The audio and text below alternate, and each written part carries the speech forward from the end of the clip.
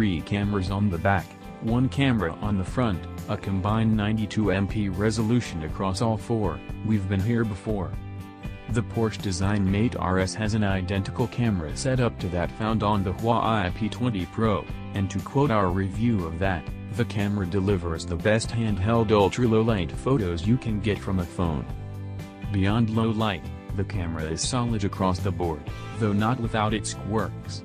For an in-depth overview, check out our P20 Pro Triple Camera Explainer and P20 Pro Review.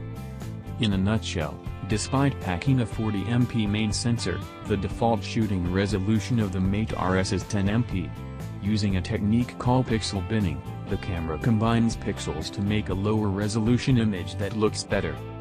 The camera also implements some heavy AI to identify what you're shooting and optimize the picture as it sees fit. Blue sky? Consider your saturation bumped blue sky high. It can discern over 30 breeds of dog, automatically blur out the background when you're taking a portrait shot, and can crop and to reframe your macro photos. To the seasoned photographer, this aggressive AI is overzealous. It also results in a lot of processing. Luckily, it can be switched off in the settings, under the Master AI option, though if you have some patience, you might want to leave it on. Huawei has tuned the feature to get to know its user over time.